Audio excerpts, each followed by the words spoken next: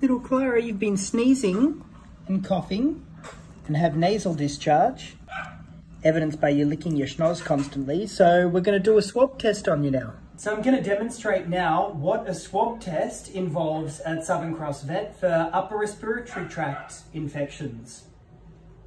We get a Q-tip. First we sample from the schnoz.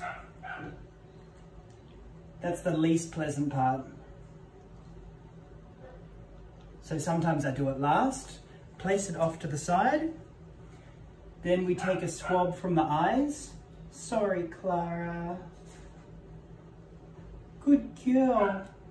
It helps when you've got a very compliant patient. Good girl. Put that one off to the side. And the third and most important one is called a deep pharyngeal swab. That's where a lot of virus can be. So we open the patient's mouth and swab a few times down. It's going quite far down. It's not very pleasant to have done. And then we make sure we finish off with lots of cuddles because they were so brave throughout the procedure. Good girl, Clara. And now we call the courier. Off you go. And we should have results within 2 to 3 working days. Keep your fingers crossed.